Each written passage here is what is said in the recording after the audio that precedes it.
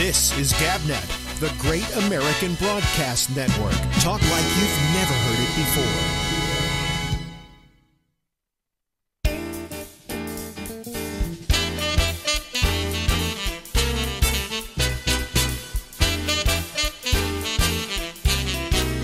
Hey!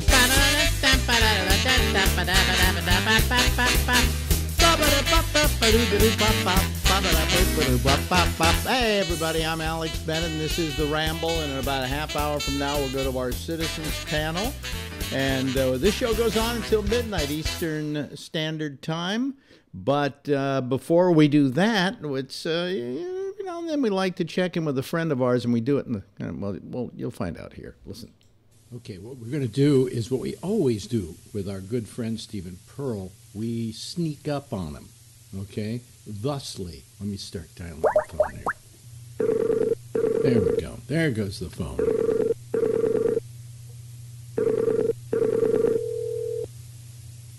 Wow. Does it several different ways to get to the telephone. So I'm reading a book called Shortstop in the Pumpernickel, and I have this uncontrollable urge to throw a rock at Pete Best. Wait for it. See what I just did? Thank you. Thank you very much. Thank you very much. You've been a wonderful audience. Thank you very much. You've been a wonderful one person. How you doing, Steve? How you doing? Good. What's up? Yeah, well, I'm doing good. How you doing? You can say Happy New Year. You can say Happy New Year till January 14th. After that, if you say it, it gets obnoxious, and the person you say it to has the right to hit you in the face with a big, smelly dead fish. But until January 14th, you can say Happy New Year. Let's see. This will be on before the 14th. So Happy New Year, Steve. Happy New Year. Wah, wah, wah, wah, wah, wah, and all that stuff. Yes. Happy New Year to you, my friend. You know, there was a time when Guy Lombardo was Mariah Carey. So that's right. They couldn't. There'd be no more. People said when he dies, he's taking New Year's with him, and that'll be it. It'll be December 30th and January 1st. It will not be December 31st. And now from the It main, did not work out that way, thank God. Otherwise, the whole universe would have been thrown out of kilter. And now from the main ballroom of the Waldorf Astoria Hotel, it's New Year's Eve with Guy Lombardo and his orchestra. Wah, wah, wah, wah, wah. Play something else. Sorry, it's the only one we know. Wah, wah, wah. Sorry, it's the only one we know. Wah, wah, wah. Oh, good old guy. See, Play Purple Haze. Wah, wah, wah, wah, wah, wah. Somebody kill this fucking thing. So anyway, there was a time, we're making a reference here that very few people are... Another one nobody under 70 will get. Yeah, absolutely. Nobody under 70 will get.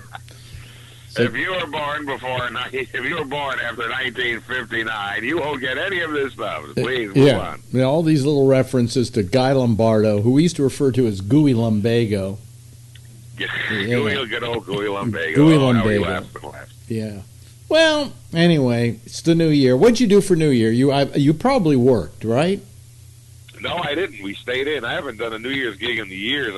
For like 24 years. I did New Year's gigs straight every New Year's Eve, and then it's kind of stopped, and then I stopped looking, and we just stayed in. I think we went to bed by like 9:59, and we woke up again at like 11:58.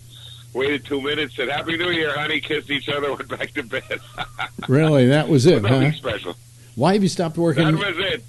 Why have you stopped working New Year's Eve? Any reason behind that? They stopped axing me, so I didn't have nothing. Yeah.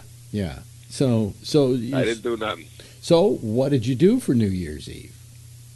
We hung in. What did we get? We got some kind of treat. Oh yeah, we got a nice pizza from Mountain Mike's, and we just ate it and hung out and played with the cats, and that was it. Just an early evening, and woke up. I usually wake up like 4 or 5 in the morning, which I like. And just kind of chill and watch the sun come up. And we did that New Year's Day when everyone else was going, "Oh, my head. Bleh. Why did I drink that Jack Daniels?" Bleh. So, it's just I'm old now, so I keep old man hours. Well, we had our annual New Year party here. We invited 300 people. And look out. All 7 balconies were full. Yeah. No, I had 3 other people besides the wife and myself. And that's nice. We had a very nice evening. It was good. Yeah. It was good. Yeah, yeah. Hung out, sang Kim Buckley songs on the folk guitar, and Yeah. it was cool. Yeah. Everybody had a good time. That's good. So yeah, nice little get together. We just New Year's. If the year ends with a 0, then it might be a big deal a little bit. But New Year's is, if I don't have a gig, which is usually the way it is, New Year's just another night, So just okay, get it over with, and there you go, back to work. Do you think you've kind of slowed down a little bit in comedy? In other words, career-wise, hell yeah! I've come to a grinding halt and fell off a cliff. Yeah, sure. Yeah, I heard that. Not when I'm on stage. My act has not slowed down. I'm still just as frenetic and sweaty as ever. Yeah, but now yes, career-wise, I'm not. Yeah, But my question about that is possibly part of it the fact that in a way you've kind of gotten out by moving out of San Francisco? That if you were still there, you might be running over and doing an open mic or whatever, Well, do you mean moving out of L.A. or do you mean moving out of San Francisco? I mean, San Francisco. I get it because it does take a while. It's only like 40 minutes into the city, but I'm so fucking tired now. By the time I get to the city, by the time I cross over the bridge and then do another 40 minutes of driving to the city and find a parking space, I'm already winded, Yeah. And yeah, if I was in the city, you're right. I would probably. I don't know if I'd be going out every night like I did when I was younger, when I had gumption and energy and vim and vigor, whatever vim is. Yeah. But if I was right in the middle of it, it would probably be easier. I'd probably go out and doing it more. But now, I just want to be home. I don't want to pay the toll every time I want to do stand-up either. Yeah. So you see, I mean, it changes. I can do it. I know how to do it. It'd be nice to, would have been nice to have a New Year's gig, but it's also nice to stay home New Year's. Sit by the fire, especially. Yeah, but did you go out and lobby for? Did you go out and look for a New Year's gig? The question is, I'm asking, is your heart in it like it used to be? You mean looking for work or just doing it? Yeah. No, I love doing it. If I'm on a stage, I'll have a ton of fun. Whether there's 1 or 1,000 in the audience, I like to have fun. But no, my heart's not in it for looking for work, and I certainly don't want to travel like I used to. My God, I've been everywhere on a plane, and I don't want to do that. If I never get on another plane for the rest of my life, I'll be satisfied. Been there, done that lots of times. So I just like being in the Bay Area, and I perform when I can or when I want, Yeah. But I've done it. I've done it for over 40 years, like pretty much every night. So now let me just. I'm on the John Lennon 5-year retirement phase. I'm just taking it easy now. So taking it easy now.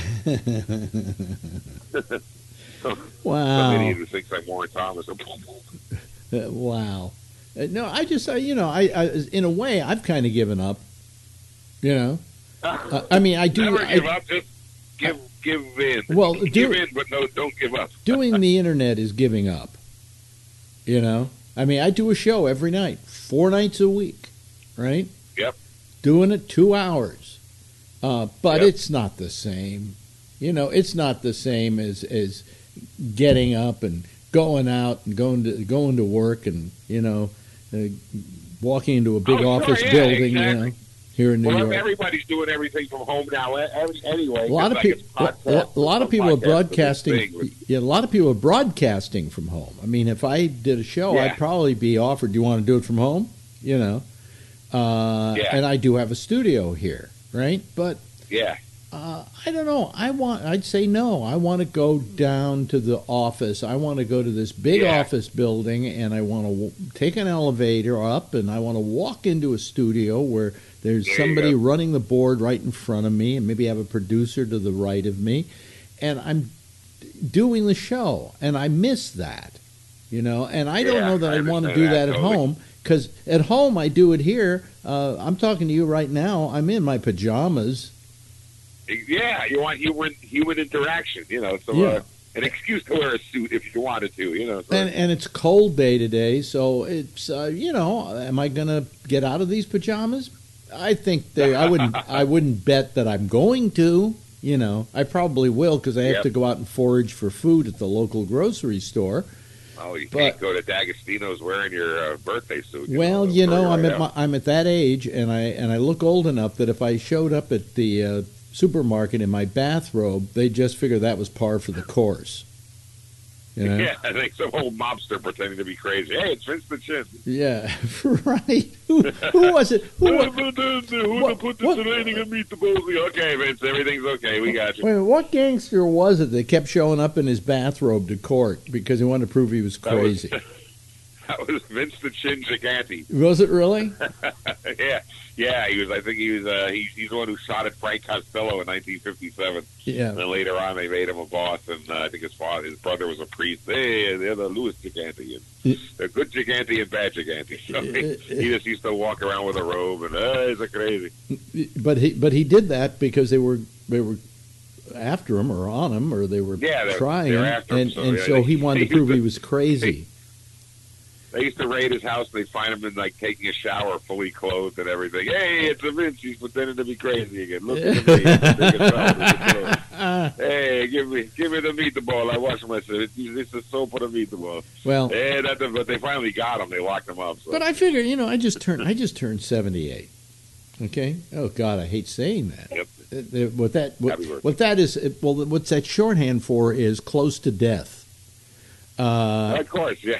9 toes in the box and the 10th on a banana peel. And I'm seeing all these other people I know dying, and going, how come I'm still going, and I have a great fear of death, so I don't want to go. Maybe that's it. Maybe it's that I have such a fear of death, I'm not going to die. It'd be like George Burns make it to a death and go, later for you. Yeah. I mean, Burns went at what, 101? 100, I think he made 100. Made 100? That was enough. It's just weird to see on the news. George were 1896-1996. Whoa, that boy! He was born before flight. Oh. Irwin Corey made it to 103. Yeah. Oh my gosh! I got that guy who was pulled a rose cannon. Lived in a lot of centuries. There were a couple of others who died. I mean, Hope was almost 100, wasn't he? I think he might have made it to 99 or 100, definitely. Yeah. 1903 to 2003. So what is it about comedians that either, I've said this to you before, that you either die young or you die really old? Okay? Yeah, exactly. Like anybody named Shecky is probably still alive. Exactly. Including my friend Shecky, but he's not a comedian. But, I went down to the Friars Club one night. They had this group of just comics, just doing kind of not a roast, but it was like, it was a gangbang. They were just up there trying to top each other, right? And it was a wonderful night because you saw people like Freddie Roman and people like that who are like classics. Just classics. They know the classic guys, without a doubt. They know the trade, right? But they're all Borscht Belt guys, and they're probably working Florida now. But these guys were in their 80s, and they were as funny as anybody I've ever seen. Sharp as a tack, because their minds are always working through their whole lives, so they don't let it rest. And these were the guys who probably these were the guys who probably had, when they asked their advice on comedy by another comic, would always say, "Hey kid, make sure you work clean." Yet these were the filthiest fucking comics I've ever seen in my life. Oh sure, yeah. So the guy sucking a man's anus and saying, "Fuck this shit." Thank you. Then you were, hey, wow, this guy was talking about mother-in-laws before. What I hated was when the Friars Club somehow gave away the idea of the roast to television, and so they tried to do TV roasts. And you can't do a roast unless it's filthy. That was the reason where people were drawn to these things in the first place. Sure. You know. You have to see the clean guys work filthy. Oh yeah. And yep. You know. I heard Jack Benny say, "Cunts, this is great." Right, exactly. Holy shit! I heard Ed Sullivan say, "Twat." Oh man, I want to see more of these. Yeah, but everybody was trying to see how they could out-dirty each other. And then all of a sudden these things go to TV, and it doesn't even go to, like, Netflix where you can do that kind of material. It goes to, like, Bravo or something like that where they go, no, we can't have the word pussy being used, That would be a no-no, Yep. So that's right. Leave it to the suits to fuck it all up. How many women have you sexually harassed in your time? Let's see. Doing that, I'd say 0. Yeah, me too. Me too. And yet, I bet you, if we were really famous now, there'd be somebody who would come forward and say, "Oh, sure," they'd be crawling out of the woodwork. There'd be people crawling out of the woodwork who were born after I stopped getting laid altogether. Yeah. I mean, I actually don't have a girlfriend, most girlfriends that have anything bad to say about me, even ex-ones. I'm friends with my ex-wives. I'm friends with my ex-girlfriends. I don't have any either because they're all dead. They're all dead. I've said enough already. Did you ever have one die? No. I've had a couple die since then, but not in the sack with me or anything like that. I've never. Although my tool is mighty, but it's never killed anyone. It's never slain anyone. 15 years ago, a woman who I had a relationship with at one point and was a good friend of mine, she died, and I went. Now women I fucked have died. Now it's really starting. Getting there, yeah. I can think of at least one that I was with that is no longer among us. Yeah. But she was married to a friend of mine later on, and I don't know if he knew about me, so I won't say the name. Yeah, well, Bob Rubin. You know the story with Bob Rubin. He Oh, sure. had a woman die in bed with him while he was having sex with her. I hope they both climaxed and of course, true to the rube, I said, "So what did you do?" And he said, "I kept going. I'm not going to, I don't going. Finish the 8 ball, lick the mirror dry, and call the cops, and left." But I said, that had to put you off of sex for quite a while. And he said, "Yeah, quite a while." He said, the next night when that happens to you, it's not good. It's like having bad mayonnaise. You're not gonna have anything with mayonnaise on for quite a while. So you're like, whoa, associate sex with death, and I thought only the Doors did that in their songs. Yeah, but if you live it, yeah. So anyway, I've never had anybody die in bed with me. I've died in bed, but that's another story altogether. Hey, I wouldn't know anything about that. There I was, and I went limp. Okay, that's all. No, but But there are crazy women out there who would say, "Hey, I was." Without a doubt, yes. You tapped me with an Indian club one night, chloroform me, and blah, blah, blah. Yeah, exactly. Let's see. I could swear I was in Rhode Island that night. Ooh. Yeah. So, does anything in politics bother you these days? Everything, but it's so insane. It's like, I don't know if I'm watching a Saturday Night Live sketch. Well, I can't because it's too funny. But it's just, I'm like more flabbergasted than angry, Yeah. This will probably. He said what? It's just amazing. This will probably be like a play about a week from now. So a lot of people say, "Oh, that's an old story." Well, it is by now. Exactly. Yeah. Every single day. So it's like it's old news. What they're this thing about him saying to Kim Jong-un in a tweet, "Well, I've got a bigger button." Mine's bigger and it works. You can touch mine and it's a bigger button. Yeah. Take a look. There is no physical button. It's not like there's a red button on the table and it's like do not press. It's like that Snoopy sales show. That button. Do not press with a backwards S. Yeah, do not press this no button. No girls allowed. Yeah. Don't press. If you have, I don't. I'm hoping I'm right when I don't think the world's going to end or anything, but I think we're in for a few years of absolute insanity. Now they're turning on each other, Bennett saying he's treasonous, blah blah. It's just insane, So I'm just going to sit back and watch the fireworks. Yeah. Well, it's disgusting. It's just disgusting. It's crazy. It's just too crazy. It's just I can't even. It's just beyond disgusting. It's just like it's just saying, welcome to the fun house. Welcome to the bizarro land. You see, I dreamed about I don't know about you, but when I was younger, I dreamed about the future. And the future I dreamed about is kind of here. I mean, things like iPhones and computers, and the fact that with technology. If you had Skype, I could see you on video, and that would be our video phone. Exactly. I mean, it never came in the in the form that we expected it would, because we expected there'd be a telephone you would pick up and look into a television camera and but the way we do it is entirely different. But I can do a video thing with you by the phone, and all those things are here. But somehow I didn't account for the implementation of that technology, and the implementation in the hands of the American public and of the world sucks. I mean, they don't even know how to take a picture. They do it vertically, so that when you're doing video, it's like you're like looking through a fence post or something, you know? Yeah. Rather than say, those are great. Hey, Those are fun. Hey, idiot, Watch. just turn the camera sideways. That's the way movies look.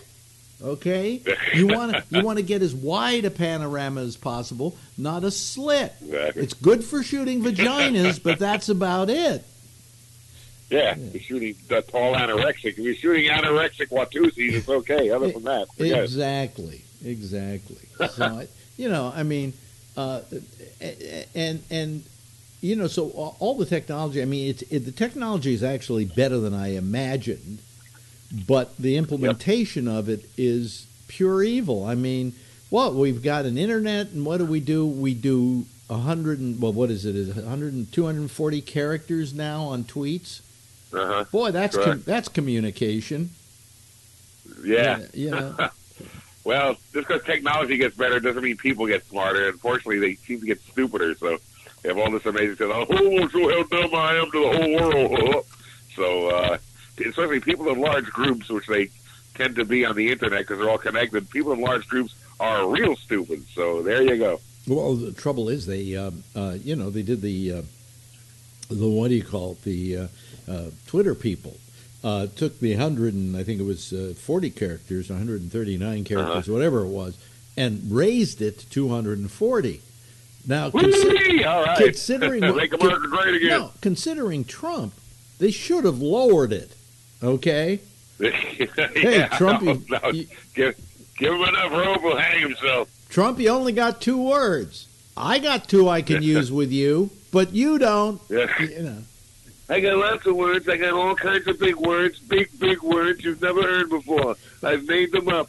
But I just imagined a world in which, what can I say? I don't know. I just imagined it wasn't what I thought it would be. Yeah, and I keep saying this. I never did get my flying car or my household robot. Yeah, Jetson, fired. And by the way, a Roomba doesn't count, folks. I'm talking about the household robot. You know, the metal object that would walk into the room and say, "What may I do for you, sir?" Oh yeah. Alexa. When Alexa does that, then we'll get one. The robot maid. I mean, when you used to go to the shows where they would show you things of the future, there was always a robot there. Oh, yeah. May I freshen that up for you, Mr. Holden? Yeah. Sure. In fact, you can go on YouTube, and they actually have videos of various robots from the 50s. In the world of the future, 1960, houses will float in the sky in 1960. 60. Sure, I remember those. In 1960, time travel will be commonplace, while robots cut your Coke for you. In 1960. The good old days. Oh man, yeah. My father used to work a show called General Motors Futurama. Was it Futurama? No, it wasn't Futurama. It was Autorama. It was Autorama. I forget the name of it now. It was the Automat. My father worked at the Automat. Here's your burger, asshole. Here's a hand in there. But anyway, it was General Motors something Rama. I can't remember what it was called. Damn it. And they used to have these the cars, the current cars they came out with, and they would have the cars of the future. And they all flew. they all had fins, you know. Oh yeah, you gotta have the fins. And you sat in the middle of them. You sat right in the middle. That's where the steering wheel was. Yeah, I want to go higher. Put it in W. And it was also at that show they would do the things with the robots and so on to show you all the other wonderful things of the future. The robot drive the car. What was that called? All too future. My father played it every year. It was called like Motorama or something like that. Something Rama. But I'll go look it up and then I'll remember. Google it. Yeah. Google it. Hey, listen, my friend, my goofy friend, we've kind of spent ourselves. Oh, isn't that pleasant? Oh, that went quick. That was fun. That was a riff. That was a riffarama. So there you go. A riffarama, ladies and gentlemen, with the lovely and the attractive Stephen Pearl. Thank you, Stephen. Thank you. I'm a regular Helen 12 Trees. This is GabNet, the Great American Broadcast Network. Talk like you've never heard it before. And that was our friend Stephen Pearl. It takes care of our first half hour of the show. Now I only got 90 minutes left to do. Easy way of doing it. Don't have many people watching tonight. Not many people listening. I don't know why I keep doing this, because it's pathetic. But let's see if we can get more people listening and watching. I'm going to go to I'm going to go turn Skype on. Skype is what we use, by the way. Let me say something before I go to the Skype lines. Last night we had a problem with the video. And one of the major problems we had with it was that there's a thing called CPU usage. It's the central processing unit in a computer. It's the brain and it's the brawn, and it does all the heavy lifting, okay? And I have a thing here that tells me how much CPU is being used. And all of a sudden, last night, it was like up to 70%, 80%. And then the picture going out started stuttering, and everything here started stuttering. So I had to finally just kill the feed. And today, I did some work on the CPU load. And I lowered the use of the CPU in a way. Which supposedly gives us a more pixelated picture, but it doesn't. It looks like it's going through really nice. And I lowered the quality of my camera, but it doesn't look like it. So I think, oops, look what I sit on this. Here we go. Yeah, I'm wearing pants tonight, folks. This is formal night tonight, okay? Anyway, so the picture looks great, and it looks terrific, and we shouldn't have any problems with it petering out on you. But now there's nobody watching it. I'm beginning to wonder why I do this whole thing anyway. I'm thinking I should just go to once a week, and then everybody will either appreciate me or just go away completely. But it's the fact that I'm here 4 nights a week. Everybody goes, well, I can, like all of a sudden they're like, only like 9 people watching it? It's bullshit. I go to a lot of trouble to do the video part of the show. It is probably the biggest pain in the ass of anything that I do. I may just go back to plain audio. Forget it, Why should I keep doing this like this every night? Working my ass off on it and having to deal with CPU usage and all that kind of crap. All right? So anyway, I'm opening up the Skype lines so that our people can call and make your life a lot of fun with their discussion and so on. And will I be able to get till midnight? I don't know. I'm just, I get a little, I got to tell you, I get depressed when I see low numbers. I really do. Now, a lot of times when I get low numbers here during the day, the playback of the shows increases a great deal because people go, well, I can watch it later. I can watch it tomorrow. I can watch it, I don't have to stay up till, midnight on the East Coast or 9 o'clock on the West Coast, and I got things to do with my life. And so I think we may make this show just too available. Maybe I should just do it and never post it. And I don't know. It's frustrating. It's really frustrating. So anyway, so I'm sitting here now waiting for people to call. That's the other thing, Will we get callers? Won't we get callers? Well, we'll always get Mike. And yes, hello, Mike. Hey, how you doing? Well, I'm mad at you.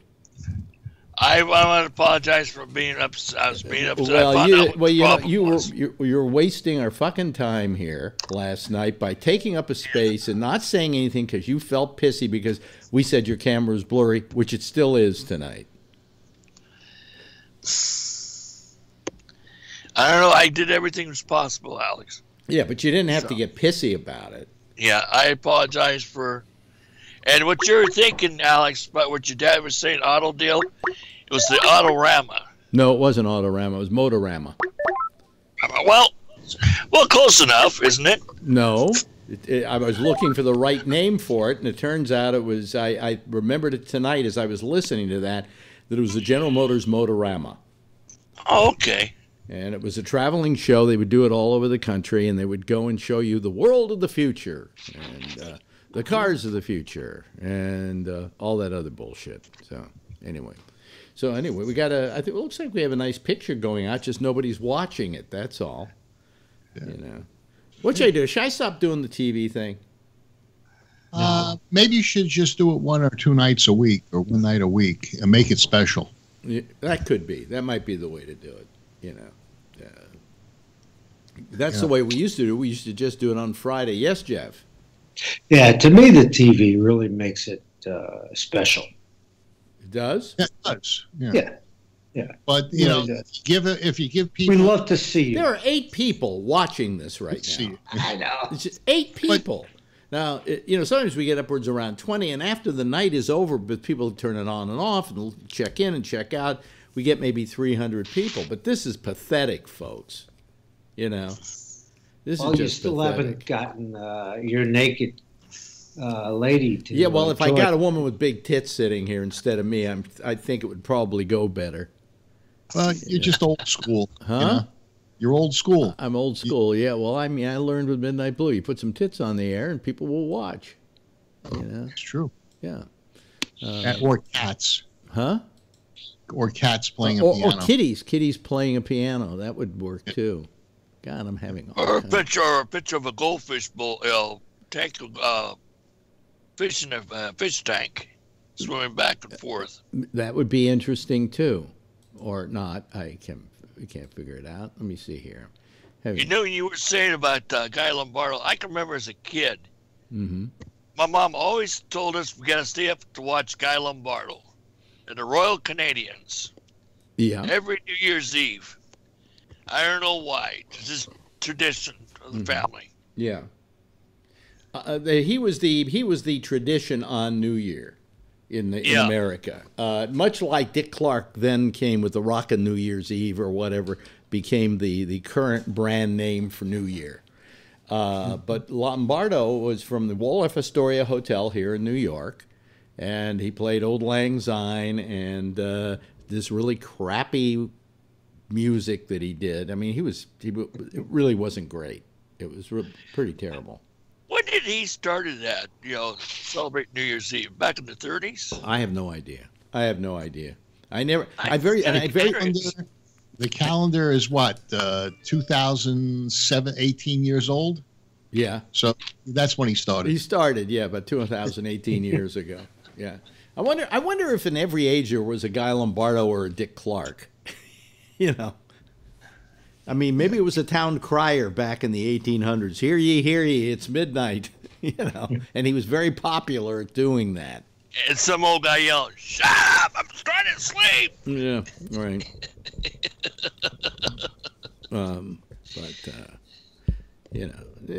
So I get frustrated with this whole thing. Look at this, 8 people. Fuck you, folks. Why am I even doing this?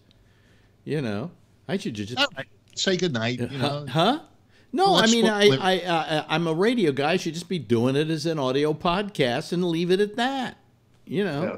I don't know why I go to all this trouble. I bought cameras like crazy. I put a lot of money into doing this, and then I got 8 people to be watching it. And I know it's going out, and it's going out smoothly tonight. There's no reason why people shouldn't be looking at it, So, and I was up till 2:30 in the morning last night and today getting this thing so I could lower the CPU level and get the whole thing working just perfectly. And what was wrong with the thing? Why it was just eating up too much power.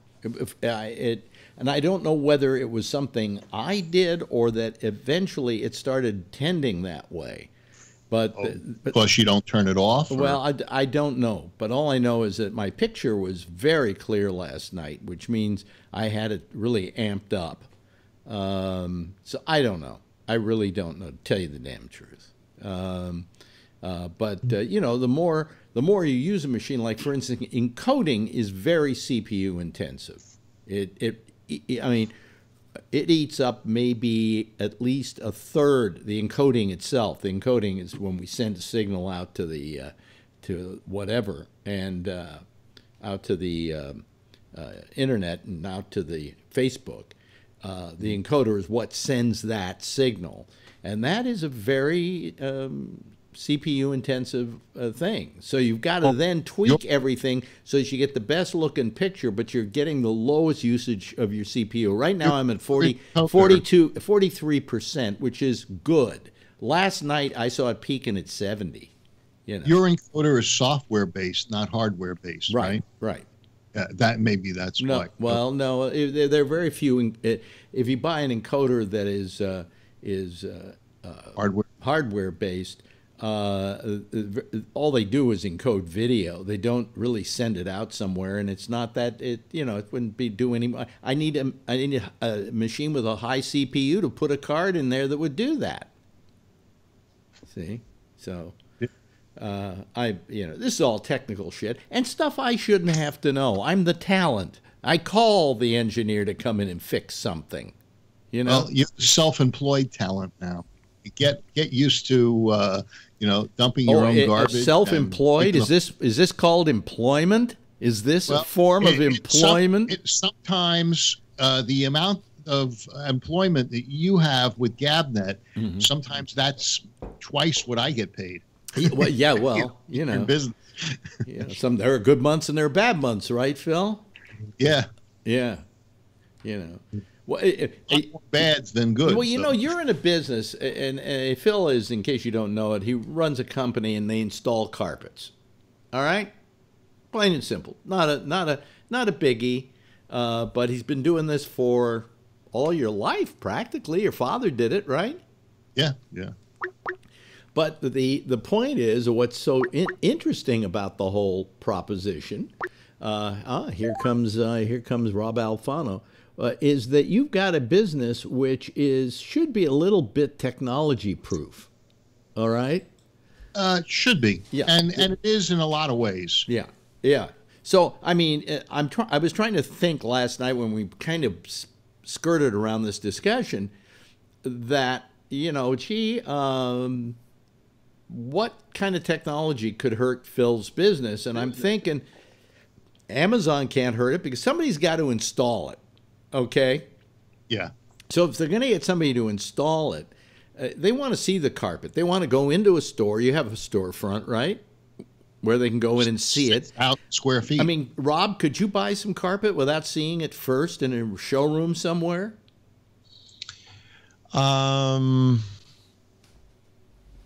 Yeah, if you had a designer. I don't think you could buy carpet without seeing it. Yeah, I mean, in other words, touching it.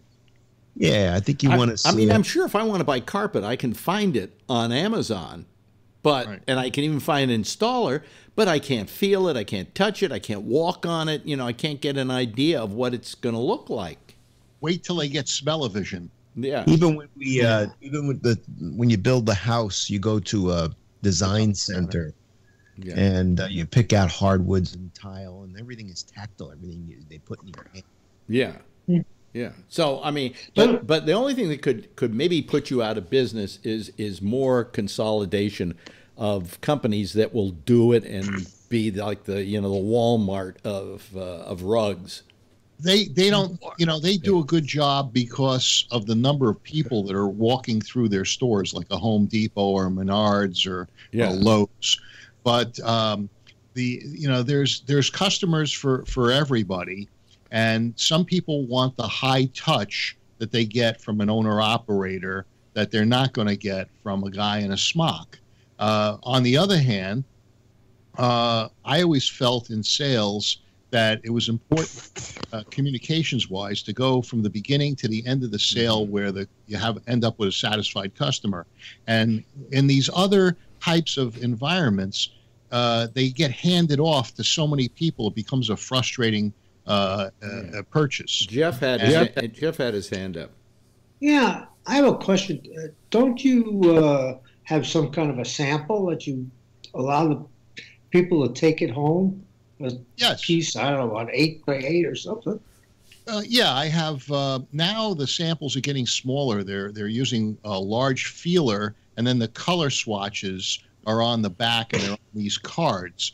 Because I might have 500 different styles. Yeah. And each style there could be 30 to 40 colors, and so they're making them smaller.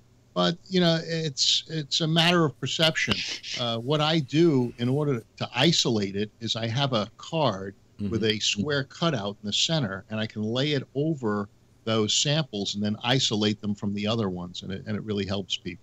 Yeah. Yes. But Mark. isn't the installers, isn't that very intensive work? Yeah, it's very difficult work, and it certainly took its toll on my body. And I only did it maybe, I don't know, 8 or 9 years. I'm surprised you haven't come up with a tool, for the installers where it make it easier for. There is a tool, but you use your knee, It's- don't you? Use your knee to. It's called Jose and Hose B. I see. Oh, jeez. No, but No, I mean, seriously, though. They should come out with a tool where it's easier on their knees, where you don't have to bang it all the time. The technology's changing, and instead of stretching it in, pretty soon there's going to be adhesives that they'll be able to stick it down with and then pull it up without creating a mess on the floor. They're coming up with all sorts of different things, especially in carpet. But one of the things that they need to do to actually protect that industry is that the warranties should not be applicable unless you have a certified installer putting in the carpet. So you have a ton of people out there that work out of their truck, that don't have insurance, that don't have a license, that don't. You won't be able to find them in 6 months. And so if the mills raise their level of requirement for installation, I think that would make a difference. Yeah. To me, though, it seemed like it'd be a lot easier for the installers. How is that? But it's, when they bang it, with their knees. Yeah. Come up with something. 50 years ago, carpet was woven. It wasn't tufted. So you could move it and install it with those little knee kickers.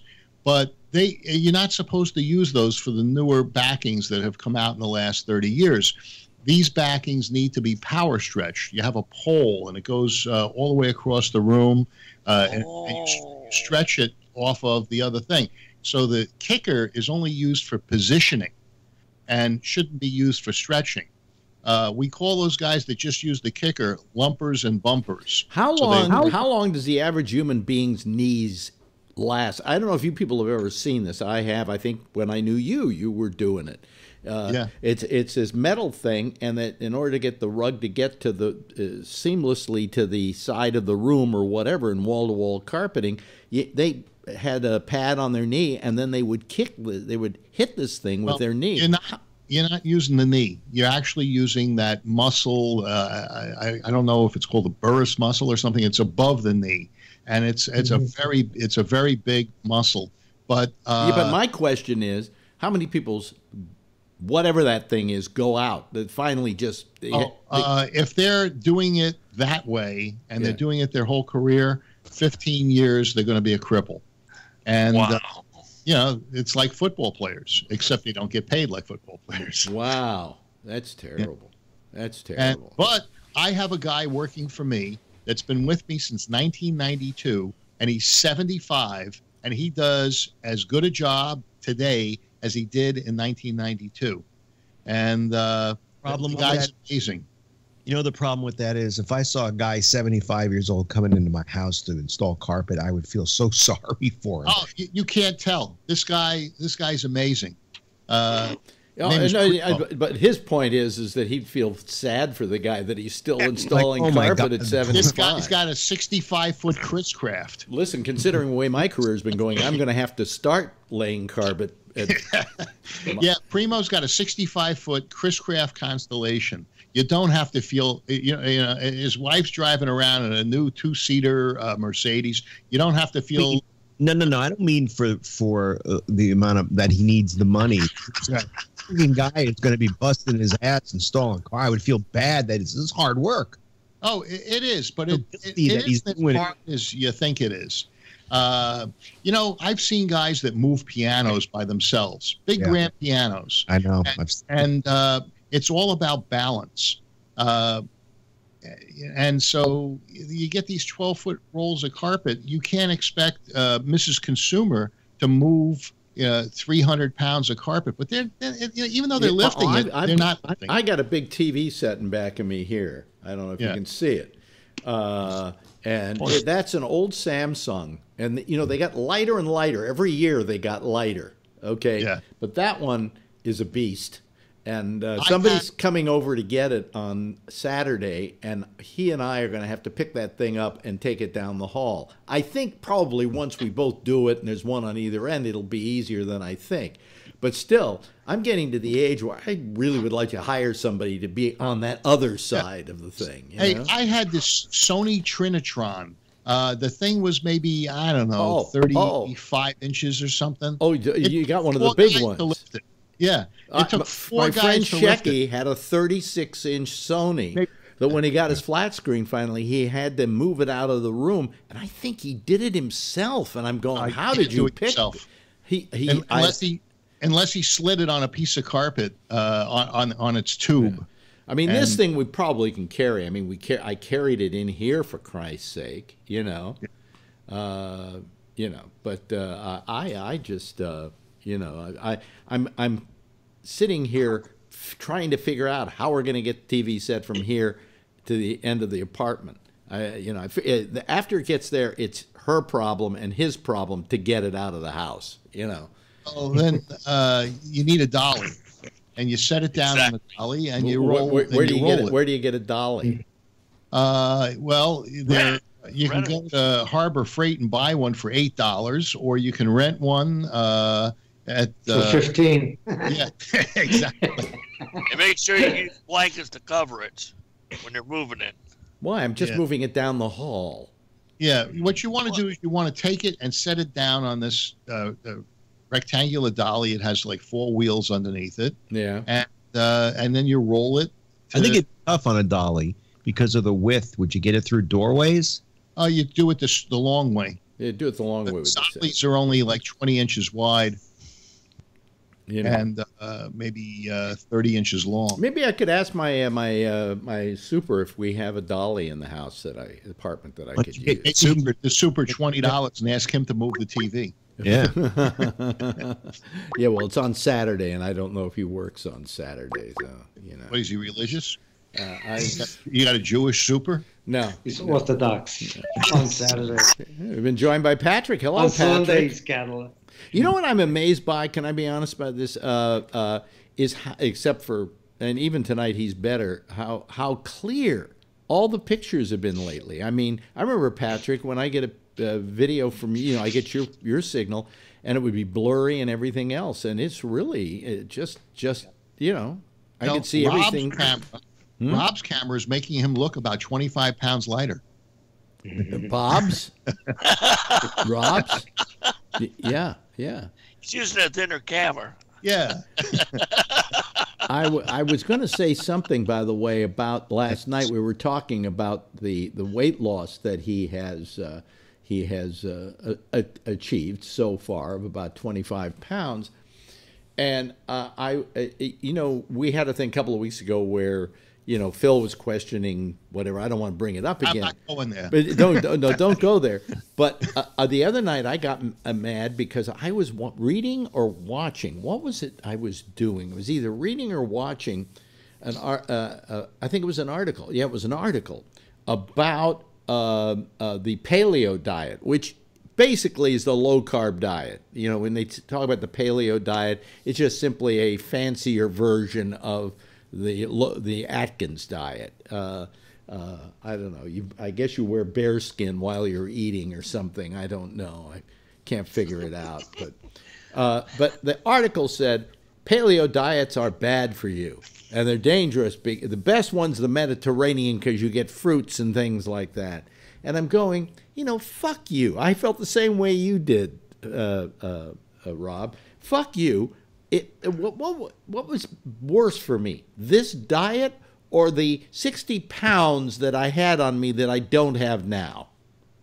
You know, first cholesterol's no good for you. What? Then cholesterol's not a problem. Don't eat eggs. Eat eggs. Yeah. It's what you do is you find a diet. You find a diet that works for you, and you go with it. I mean, what I do now is I've added a little fruit into my diet and things like that because I like fruit, you know. But when I see it's putting a little weight on me, then I back off a little bit. You know, I keep an eye on the scale. But it just pissed me off, and I began to say, now I know how Rob was feeling that day. You know, pissed. Like I said, it wasn't a matter of being pissed. It was just a matter of, you know what, I don't want to hear negativity about what I'm doing. It's too late for that. I'm in it. I'm doing it. And so I didn't want to hear it, then have to think about it and mull. I just, nope, I can't handle that. I wasn't pissed. I don't care. But, you know, everybody is entitled to their opinion, and, you know, I didn't need to hear it because I'm doing it. Right. Right. Well, Rob, I got a question for you on your diet. On the fruit, what kind of fruit do you eat? You know, does it matter? Yes, it matters. You could have apples and oranges and certain berries. That's it. And it's like a medium-sized fruit, two of those a day. Like a small peach or something like that. No peach. Medium. No. Apples, oranges, and berries. Isn't it amazing though, Rob, that when you think of going on a diet, it's like this huge wall you've got to hurdle, right? And once you get on a diet, once you get a couple of weeks into it, it becomes easy. Yes. It's because you know what they say, plan the work, then work the plan. Yeah. So once you're in it and you're doing it and you've got a routine and you've got everything that you need, you wake up each day and you do it, and it's simple. The problem is when you get there, now the gates are wide open and now you've got to make choices that are different, and there's no payoff. Meaning, when I get up in the morning, you know, you go to the scale and you go, yes. You go, you know, it's that. Yeah. You don't. No, I don't get a payoff. You know, the payoff I get. Some days I'm 188, and some days I'm 190, and some days I'm 186. But it goes back and forth in that area because I'm not trying to lose the weight any longer. But what you got to watch out for is how many people you know lose 60 pounds, and then all of a sudden you see them a year later and they put it all back on. So I think I mentioned to you that my brother was a really big guy. Yeah. And he didn't do anything special except cut back and do a lot of walking to the tune of about 11 miles a day.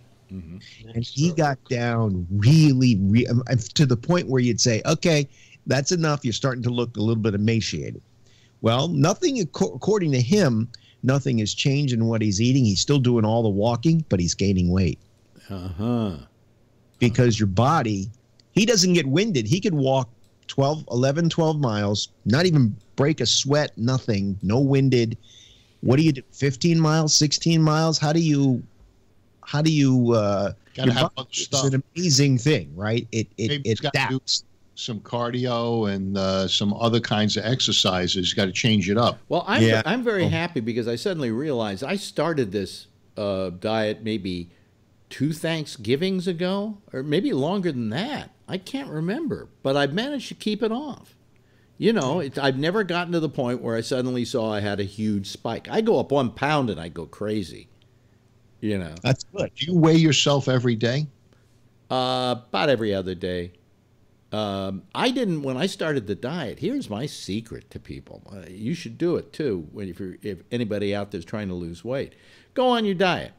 Don't get on your scale. Don't get on your scale for 4, 5, 6 months. Just keep on the diet. Then get on the scale, and you'll say, okay, now I'm on my way. Now this is worth it. I see that it's worth it. But if you start a diet and a week later you get on the scale and you've lost 5 pounds, that's not enough incentive for you. You know? So just so that I could go without the payoff of getting scale that long. I need to get on the scale.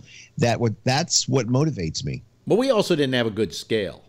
So it didn't matter whether I had a scale or not. I mean, every day it's 0.6, 0.4, 1 pound, 1.2. You know when I found out I had lost weight? I went to my doctor and they weighed me for my yearly visit. And I was at 222 pounds. And I had been 244 the last year. So I knew it was working. So that's when we went out and bought a really good scale and I started getting on it every day. You know, I'm trying the blood letters diet. What's that? Well, I got diabetes. So, and it was starting to get a little out of control. Yeah. So I decided that before I could eat anything, I would take my blood reading, prick my finger, and take the reading. And well, it must have been a big prick because you are one. So yeah, well, I do it so often that I'm practiced. Yeah. But then I eat, and 2 hours later I check it again, and I'm seeing what foods are making me spike and which ones aren't. And part of it is to keep my A1C down so that when I go in for the cancer operation, I'll heal better. If your sugars are high, you don't heal as well. So that was another reason I decided to put off the operation, because my sugar was a little on the high, it was on the high side. Yeah. And it didn't seem like I could do anything to get it down.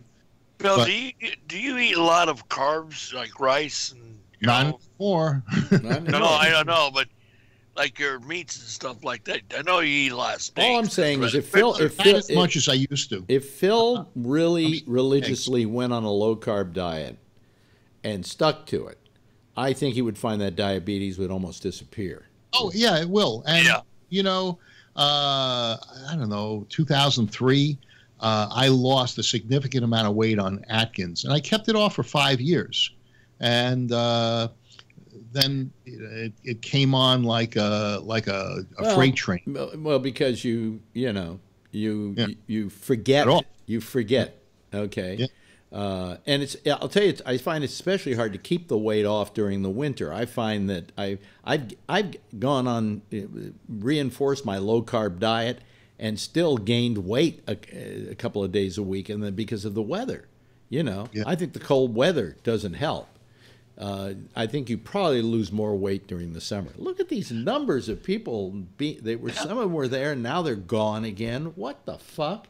And they want to hear about Trump. And the signal is perfect. Well, let's talk about Trump then. Why I don't got we? one for you. Why don't we? So, Trump says today, why are these people coming from these shithole countries? Shithole countries. Yes, he used the word shithole. Right. He says, why can't we get some of them from Norway? Yeah. To be proud, right, Phil? Huh? You got to be proud. Yeah, you got to be proud. You got to be proud of the guy you voted for, Phil. He doesn't have a filter, that's for sure. You know what I loved more than him saying shithole was all the networks trying not to say shithole. Oh, CNN had it plastered on the screen. Shithole. Oh, right really? There Big MSNBC. It was S-hole. Yeah, and then wait a minute. And then it's like what's his name? The guy who does Meet the Press is calling it.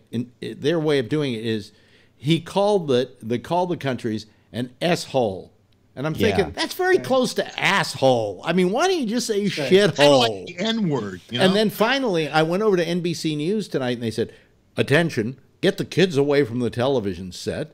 Have them go take a shower because the next segment has a questionable word in it."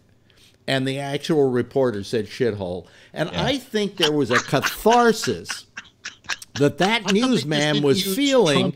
Wait a minute, that man was feeling because for the first time on his news reporting, he got to say shithole. And I kept saying to girlfriend, I said, I don't know why MSNBC isn't saying it. The president said it. You're reporting it. Okay? If he said fuckface, you should report it. You know? That's why CNN changed, because they started out with the S ... whole, you know, the whole thing. Yeah. But they eventually, like within 5 minutes, they changed it, and it was stuck on the screen, shithole. And the anchors didn't say it, but the reporters said it. So the reporters, like the guy, what's his name, who is at the White House, their White House reporter, I can't think of him. He used the full word. Major Garrett. But like Wolf Blitzer would say, asshole. Yeah, but I mean, I guess it was all up to the individual reporter. They probably just said, say whatever you feel comfortable saying. Right. The president said shithole, all right? And That's all. He referred to Africa and Haiti as shithole nations. African tell the countries. truth. You know, what? I mean, you know, think about it. Really? Oh, really? There's some very nice places in Africa, Phil. Oh, I'm sure. It's just that, you know, look at Haiti. It is a shithole, and they need a lot of help. People are starving there. Yeah, they but following it up with, why can't we get more people from Norway? You know, we'd be up to our ass in lutefisk, okay? No, he interviewed or talked to the president of Norway. I think it's a woman. Was it the same day or the day before? The day before, yeah. So that's why he had Norway on his mind. Yeah. He could remember her name. Hi, Tony. Oh, hi. Yeah, it's like he called and he didn't expect I'd be here. Hi, Tony. How are you? Yeah, How you doing? I got a little cold. This place is shithole. Yeah. Huh? Yeah. But I mean, Tree down you know, I mean, this is just one more gaffe. You know, why is it? Every single day, he is the topic of conversation nationally. I don't know. They could be doing something in some foreign country that we should know about, but we're never going to find out about it because he monopolizes the news conversation. Patrick. The thing that I have to say, I did enjoy that comment. It's one of the few times that I've seen him or heard about something like that and have laughed and have actually enjoyed the fact that he said it, because it's something that my grandfather would say or an uncle, and that to me it brought back kind of fond memories of that, because I mean, well, that's fine. That was your grandfather, that was your father, or whatever. But he wasn't the president of the United States speaking to the world about nations being shitholes. It's time they told the truth. Can I say something? Wait a minute. Wait, hold on. Let Patrick finish. Oh, sorry. Yeah. National filter. And it reminded me very much of, there was just one time I went out to dinner with my grandfather. It was just him and I had just gotten back from recovering from surgery, and he wanted to take me out to dinner. So two of us went out, and there were some Latino servers, and he made the comment to me, but in a very audible voice, maybe those spits could bring some coffee over here.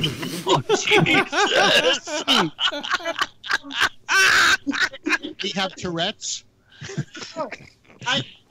No, he had a desire to be killed, actually, is what it was. He likes fitness food. God.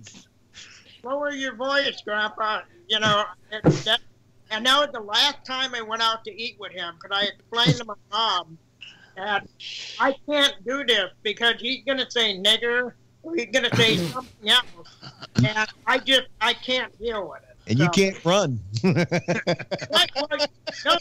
In all seriousness, here's a guy who he's thinking that we're at home. Yeah. I'm sure, just he and I or whatever, he's forgetting where he's at. And I've got no way to explain what's going on to somebody. Are you kind of intimating that Donald Trump is forgetting where he is? No, I'm saying that he has no filter. Yeah, although it may be working for him. Well, I don't. Here's what happened. It happened in some kind of meeting they were having, right. And somehow the word got out. I don't know who's leaking this He stuff. Recorded it. Huh? It was recorded. Was it recorded? Yeah, I heard him say it. Oh, really? Oh, I never heard. Yeah. I never heard the tape. I think it was Haiti. I heard it. Really? Oh. There were Democrats and Republicans there. Yeah. And talk in front of him while he did it. Hey, Alex. What? I was going to tell you, like when my uncle who passed away a long time ago, my cousin Chris had a birthday party, and his friend was all that. He was Chinese, so my Uncle Tommy was a funny guy. He said, "Hey, chopsticks, come on, cut the cake." He didn't care, but Tommy was joking. But I said, "Tommy, chopsticks, really?" Mm-hmm. You know, he would just say whatever was on his mind. He was funny, though. My Uncle Tony says, "What are you, fucking stupid? Come on." Hey, now that we talk Trump instead of diets, did you get a few more listeners? No. Trump's crazy. No. I stayed right there, rock solid at 9. Yeah. That's not bad. Well, yeah, it's not bad. We have more people practically on the citizens panel. It's true. Let's talk about sex. Oh, we just went up to 10, ladies and gentlemen. Oh boy, we're kicking ass. Well, Patrick said we're going to talk about sex. So yeah, we got an extra one there. So yeah. Well, I mean, we said. Does anybody know what countries he called shitholes? Was it Haiti? Oh, Haiti, no, and Haiti and Africa. He thinks Africa's one country. Okay. He doesn't realize it's a continent. You know, and of course he's incontinent, so he should know all about those things. But this guy is getting. And then today, the other big gaffe. I mean, some days there's one gaffe, some days there are two gaffes, some days there are about 10 of them. Okay, but the second gaffe today was the. Oh boy, this one was really good. It was about the FISA. Yeah. And the fact that they were voting in Congress to tighten up on the FISA rules on who you could, yeah, but this was on the 700 Wait a minute, series, let me finish. Yeah. Who you could, wiretap and so on, and expanding the powers of doing that, but not here in this country. This was for foreign and abroad. Well, somehow Trump didn't get that message, and he's watching Fox this morning.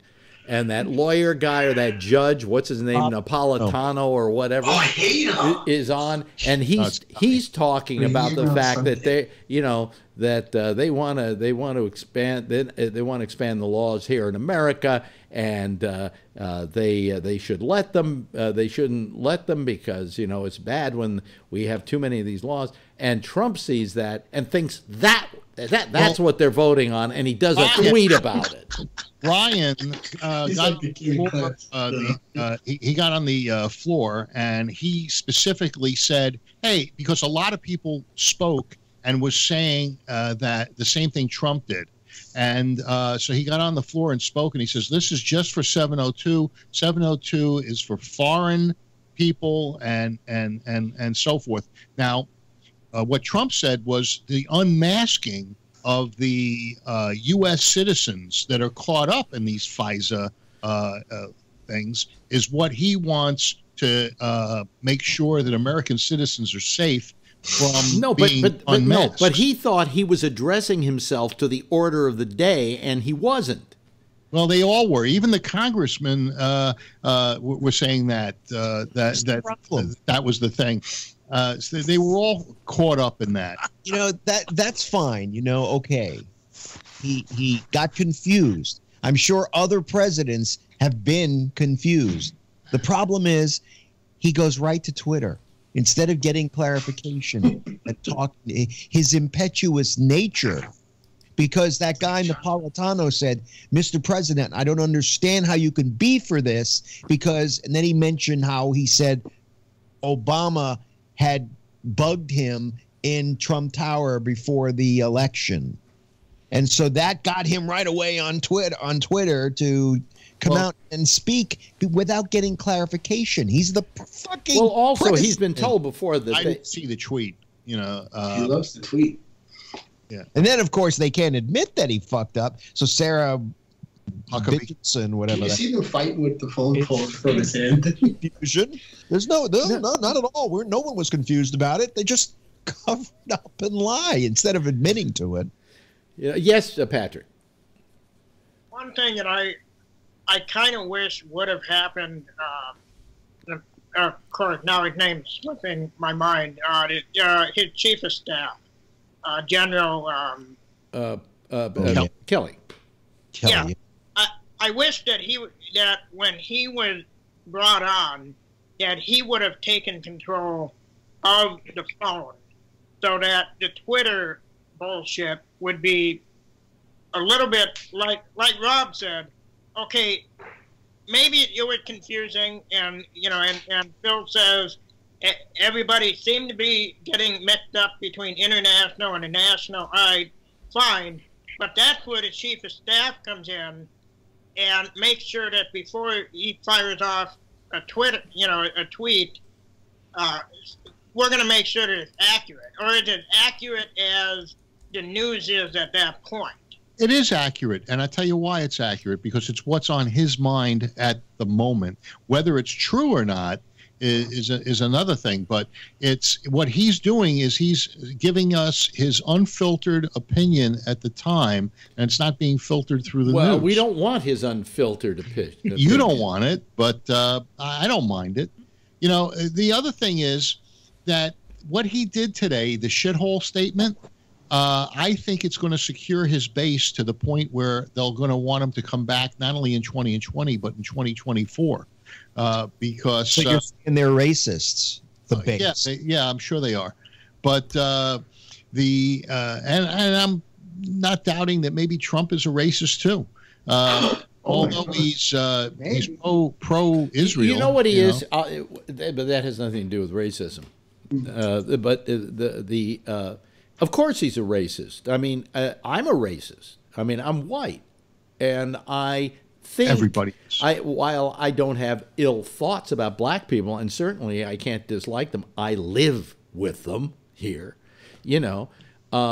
because I'm white, my frame of reference is white. And so therefore, my empathy, no matter how much I want to give towards another black person, is limited because it's limited by my life experience. And so I can see where Trump, in his rather cloistered life that he had when he was growing up, and probably did not have a lot of exposure to regular black people. He probably rich blacks, yes, but not just the street blacks. He had no kind of life with them, didn't know them.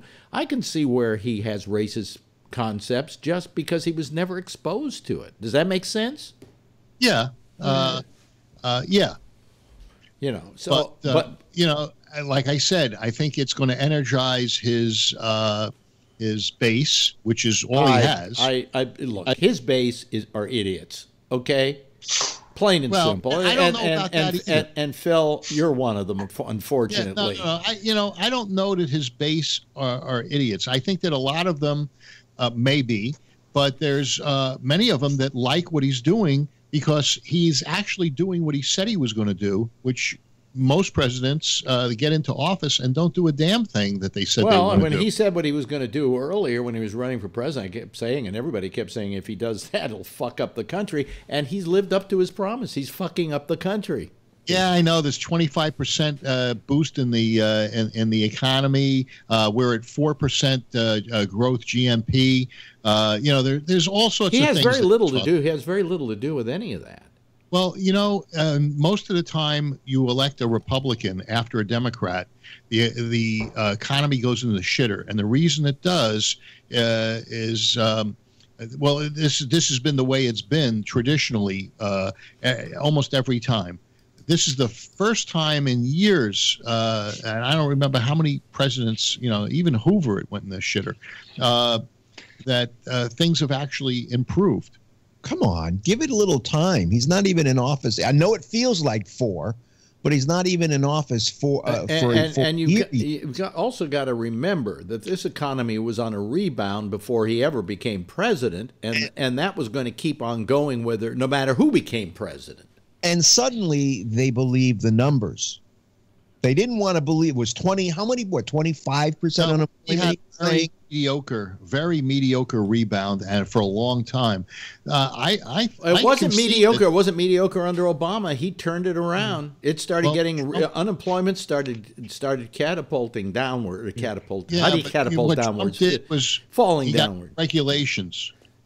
No, but all those things, the regulations he's tried to do away with, haven't gone really into effect yet. Okay, so you can't say that the attitude of them. Oh, that's not the Jeff attitude. Wants to say something. Yeah, let me just say one thing before we go further. Go ahead.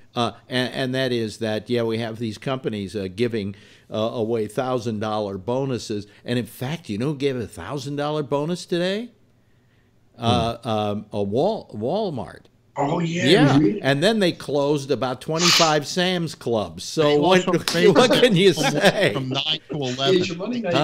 The president goes on and praises Walmart, and not an hour later, they closed 25 Sam's Clubs. Yeah, look, but they raised the starting wage from $9 to $11. Oh, yeah, $11, man. Oh, God, that's great. Hey, that's a pretty big increase when you got how many hundreds of thousands of employees. Yeah, when you're working the normal work week at Walmart of 80 hours. Yeah, absolutely. You never get home. No, that might be a vacation. To begin with, the minimum wage should be $15, and I think everybody agrees on that one. Except you, of course, because you like to hire immigrants who hang around. The wage shouldn't be for adults; it should be for people under the age of 18. What? Oh, come on! The minimum wage should not. That's racist. That's ageist. What do you mean, though, Phil? Are you saying that you could earn a minimum wage under the age of 15, and then when you become an adult, you could earn nothing?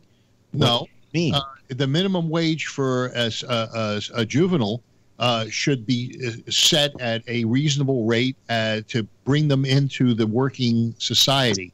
But adults should get a lot more than that and shouldn't be concerned with the minimum because in a good economy, the wages will increase because of the demand. But if you can pay somebody the minimum and they'll accept it, there's no competition for that wage. Yeah. You think $15 an hour is something that will make you comfortable? No, I don't think it's enough.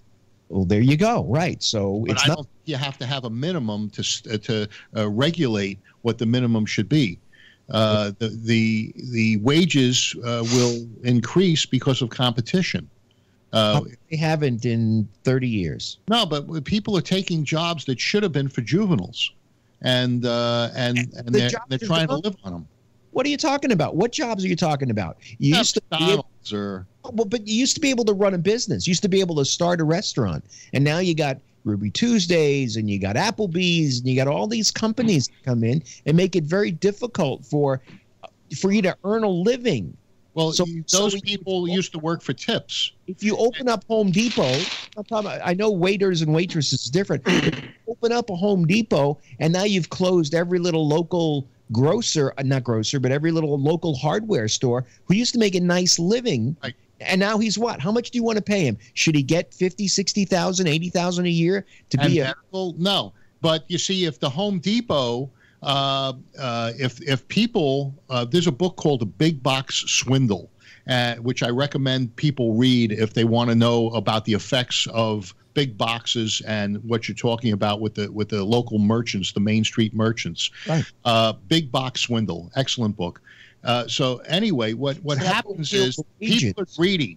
People are greedy. They want that hammer for $6 rather than to pay $9 for the hammer so that their neighbors can earn a decent living. What would happen is if Home Depot opened a store and all the people said, "Hey, I'm not going to buy from Home Depot unless they are going to, give similar benefits to my neighbors," then they'd be sitting there with an empty box and a bunch of hammers. But people are greedy; they want something for nothing, and you'll see the effects of that. Big box swindle. It's It's Yeah, something and what Just on- what you have to blame half-assed it on the- what half-assed documentary did you get that term from? It was a book that a friend of mine was involved with because I'm part of a co-op. My carpet store is part of a national co-op and a very, very successful one. And so they're using the co-op system to help Main Street merchants. Yeah. I'm 100% behind you with what you talk about with box stores. I fucking hate them. But you're blaming the wrong people. You got to blame the government. You got to blame lawmakers because they're the ones who made it possible for these big businesses to flourish. They're the ones who, because they have all this money, they put all this money into government to have all these lobbyists go in there and make it very possible for these kinds of environments to take place. You're never going to compete. You're having trouble competing. It's only because of your specialty, like we talked about earlier, that you hang on. Otherwise, you'd be working a working stiff for $13 an hour at a Home Depot or a Lowe's. That'd be a raise. I tell you what, you buy $5,000 cameras, you're doing pretty well. Well, you know, I'll tell you. Let's talk about the big box stores for a second. What constitutes a big box store? Now, like for instance, I mentioned last night, between Thanksgiving and Christmas, 82%. That's the exact figure. I said 80 last night, but the 82% of all Christmas sales were through Amazon in this country. Is that a big box store? Yes, and they're becoming more and more so. Weren't they talking about buying Target so that they could have distribution centers? The Target stores are basically nowhere now. And so if they had all of these Target stores, people could actually pick it up, because what's happening is that the delivery of this stuff has been to people's homes has been a real difficult thing. Bringing the stuff inside, having special locks. No, but if cameras. Amazon does that, what's the difference between them and shopping at Best Buy, who will come out and deliver the stuff for you if you just buy it online, or you can go down to the store and pick it up? Well, now they're being subsidized. They're being. You know what I can see him doing? I can see him buying a FedEx. They're not being subsidized by the government, Phil. You listen to Donald Trump's version of it. Wait a minute. Let me finish. The post office, like UPS, like any one of a number of FedEx and all of them, bid for Amazon's business because it is so pervasive and so large and so huge. You want that business. So they give them a deal because they're trying to underbid UPS. They're trying to underbid FedEx. It is not that they're giving the store away. They're bidding and trying to get the business. There's a kernel of truth to everything that Trump says. And Trump said that the government is subsidizing Amazon. They're not. Amazon is keeping the post office alive. Yeah. Yes, Patrick. You brought up. Trump's jealous of him. Will you let Patrick talk, please? Oh, yeah. sorry. You brought up Walmart and closing the Sam Clubs, and one of the things that they closed the Sam Club that's right near me this morning. Yeah. People showed up and there was no work for them to have. What I had heard they're going to do with some of these things, and likely the one that's near me, it turned them into distribution centers for Walmart, and I'm guessing it's for their online stuff, very similarly to Amazon. So even though there might be some work shortages or layoffs, you're still going to need people in those warehouses doing that work. So I think Walmart, they may be changing their model to try to emulate Amazon more. Yeah. Well, they're all yes, Jeff. Amazon is a pretty automated factory. Yeah. And I'm sure their percentage of employees per dollar or whatever is very, very low. Yeah. And what they continuously spent their money was making their product lower cost, more products available, and instant success. And reliability. We have to add to that reliability. The reliability factor is number one. I know when I buy, and a second, Phil, when I buy from Amazon, I have a certain assurance that if I don't like the product for any reason, I just don't like. I don't like the way it looks. I can send it back to them. Like I bought a sound bar, and then I bought another sound bar, and I wanted to send back the sound bar they sent me. No problem. I sent it back. Cost me $15 because it wasn't broken, and I had to take care of the shipping. But outside of that, I have an assurance that, there's an assurance, and also there's a speed of delivery. There is assurance of that delivery. They have changed something at Amazon, and nobody noticed this except for me in the last couple of days because I ordered quite a few things from them. You know the 2-day delivery? Yeah. If you don't ask for it, you don't get it. In other words, before it was just assumed 2-day delivery. Now there's a little thing down at the bottom that says change, and you click on that, and then it allows you to click on 2-day. Otherwise, it'll be 4 days.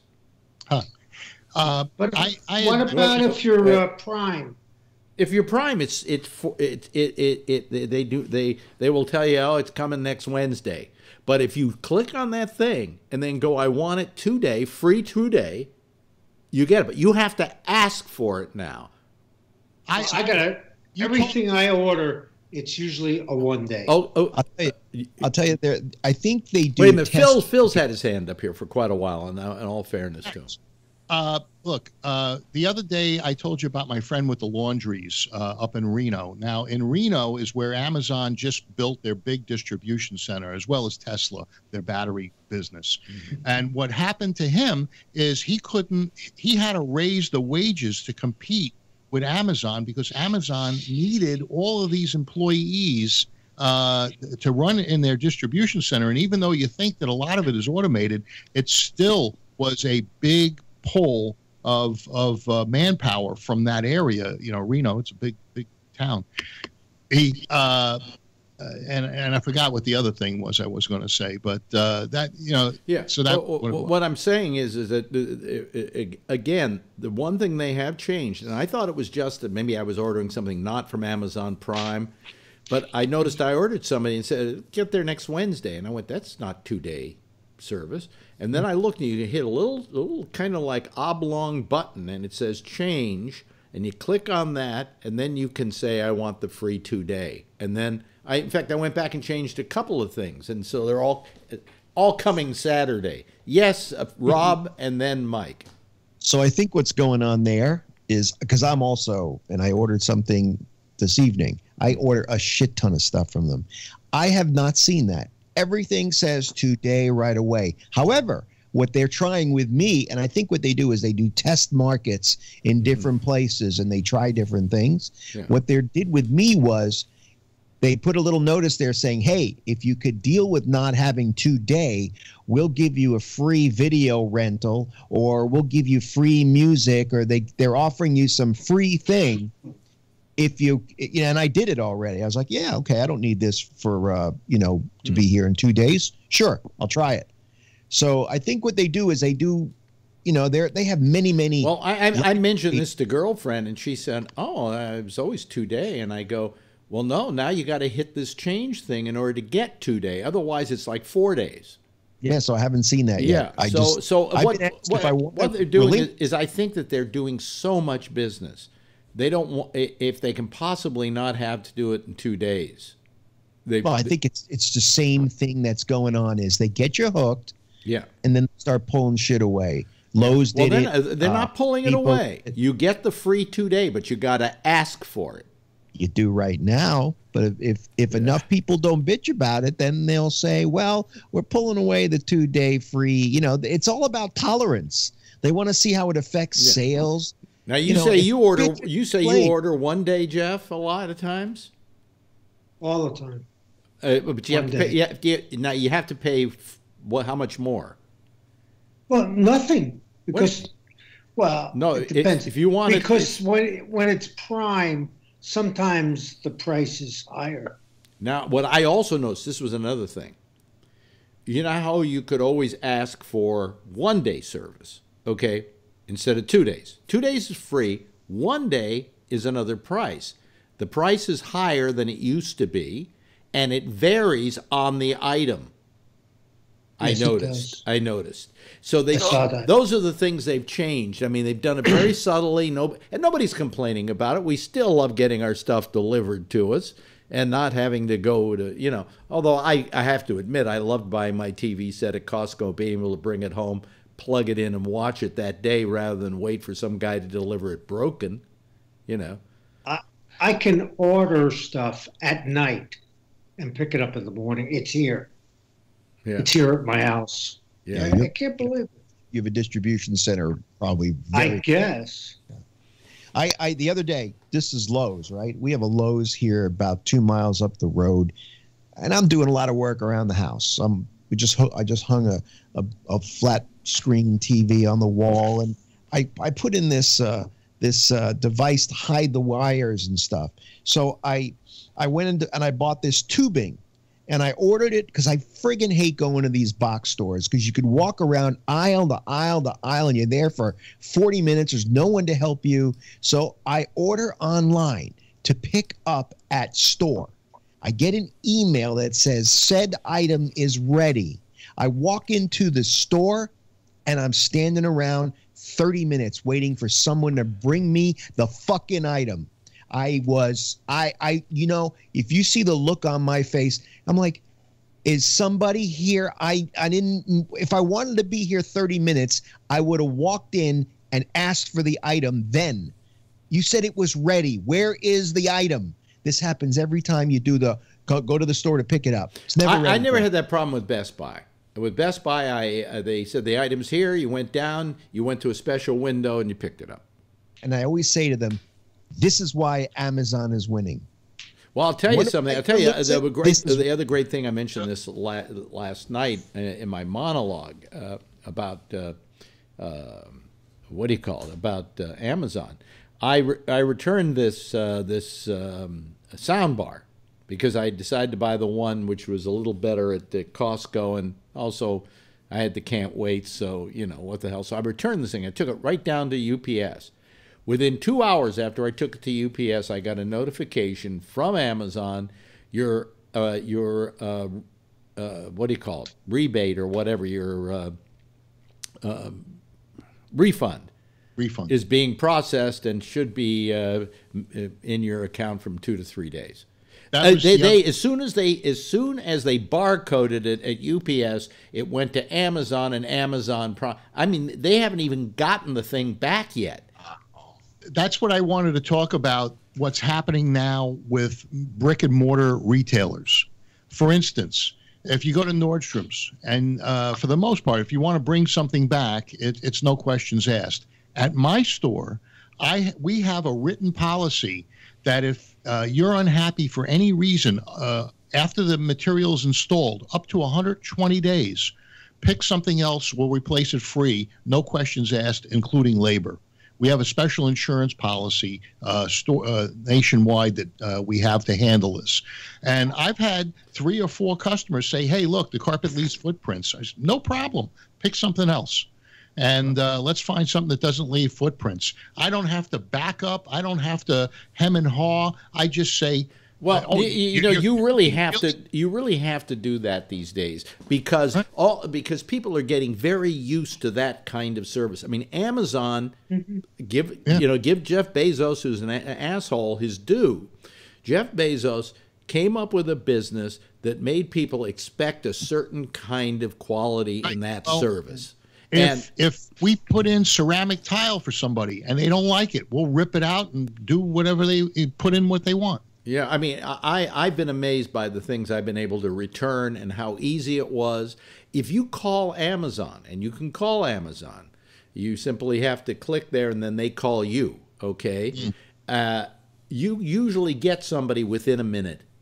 It's not like you're sitting there waiting forever to talk to somebody at Amazon. I mean, the whole company it deserves the 82% of the business because they've gotten 82% confidence from people about buying from them. Plus, That's do you actually the really way want to go to PayPal- Nordstrom's? You really want to go to Macy's? You really want to go to Toys R Us when you can sit at home, click, get a gift wrapped, right? Yep. And get all your stuff that you're giving for Christmas to people delivered to your home. You no muss, no fuss. Thank you very much. Pay the shipping to ship the gift. You don't even pay for the shipping. Exactly. That Amazon, you said like that 1 day service. So is it like what, a few dollars more? What? Ship it 1 day service. Yeah. 1 day service. Yeah. There's a few more, like a couple of dollars more, isn't it? Yeah.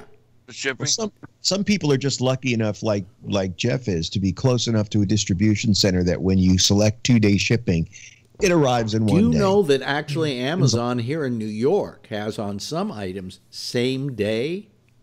Yeah. That's crazy. I got a draft for once. I got it that night. Yeah.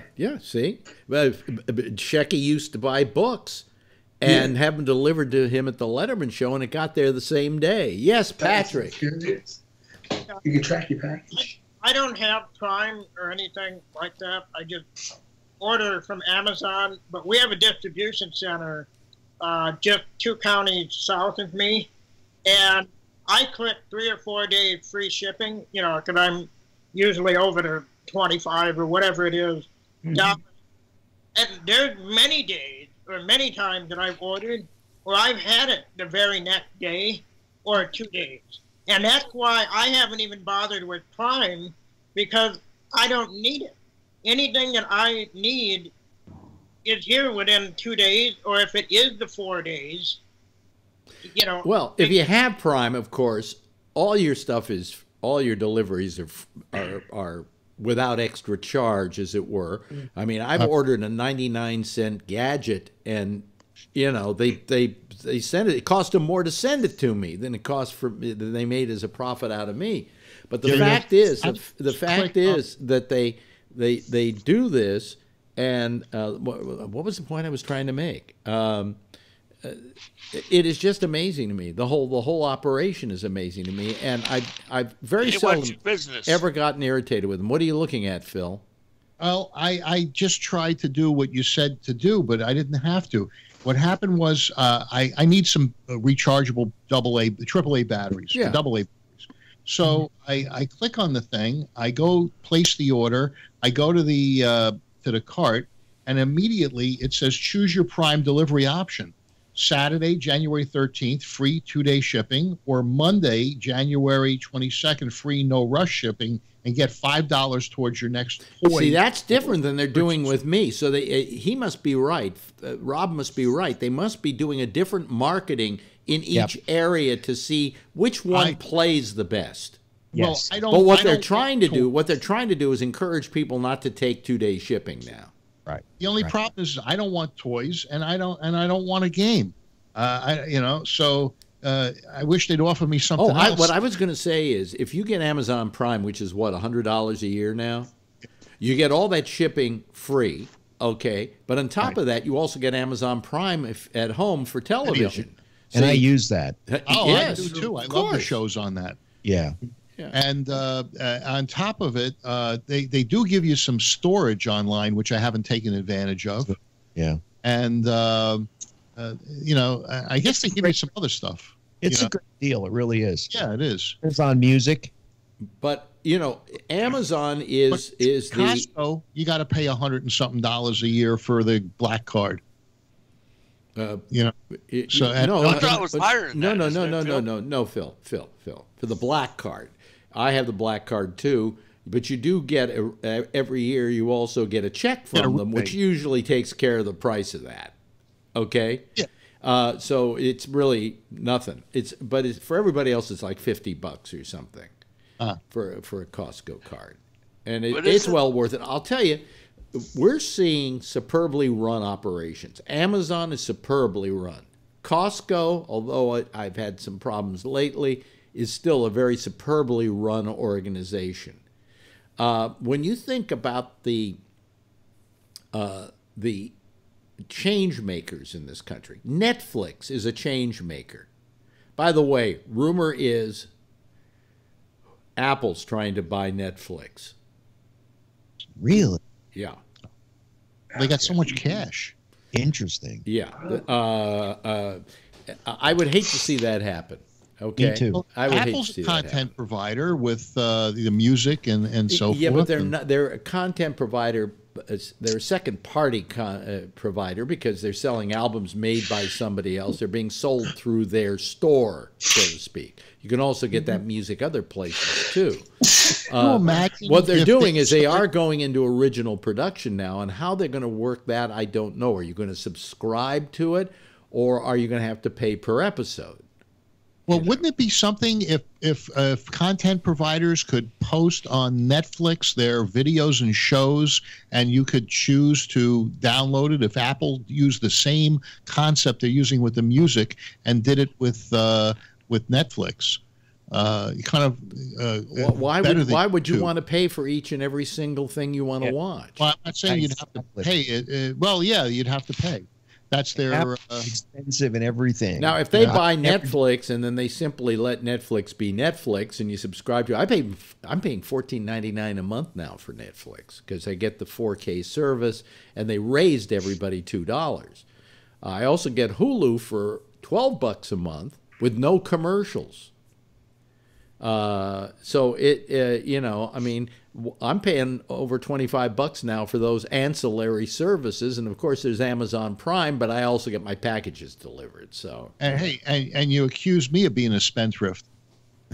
well, listen, we're old people. We just sit at home watching television. Fuck you. Yeah, You know, that's all we have to watch. What? Doesn't Costco charge you quite a bit for that black card? Yeah, it's like membership? 100 and something. I don't remember exactly what it is. I Might be, thought they raised it. I thought they raised the price up for some reason. They They did. raised it. They yeah, did. I don't remember because I usually renew it with the coupon they give you, and you just pay Right. the difference if I haven't You know, charged. I thought everything went up for Costco. All their membership, the levels of their membership went up. Yeah. And then Yep. Thank you. Costco, yeah, they go up, but believe it or not, that's how Costco makes their money. They don't make Yep. their money off of selling you the items. The reason you're getting the items so cheaply at a reasonable price is because they only make something like, what did I hear, 10% on 15%. I think it's 15% 15% is there. on everything in the store, so that they make their main profit off of those cards, and they have like, I don't know how many gazillions of members, but it's a lot, and that accounts for their profit. So I mean, 15% on their volume is a lot of money. huh?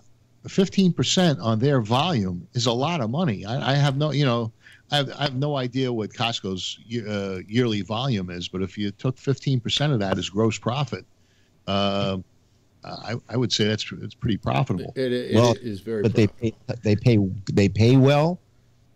you Right. know.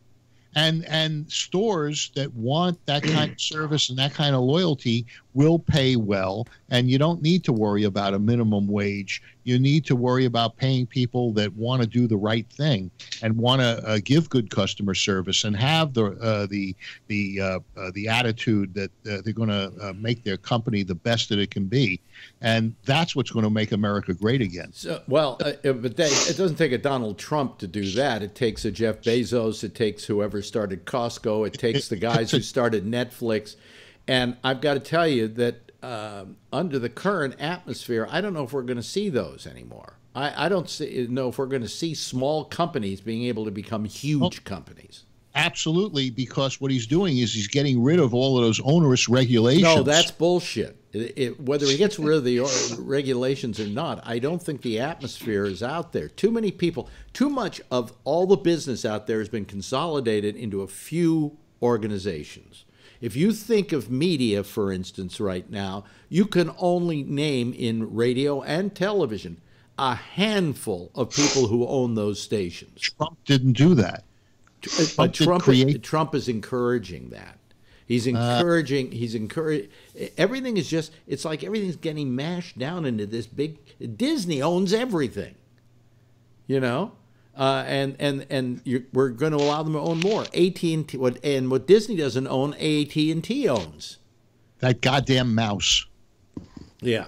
I mean, it's a very rich mouse. Well, you know, when I think about Disney, if Disney were alive today, he wouldn't know what had happened to his company. You know, to him it was cartoons and theme parks, and that was it.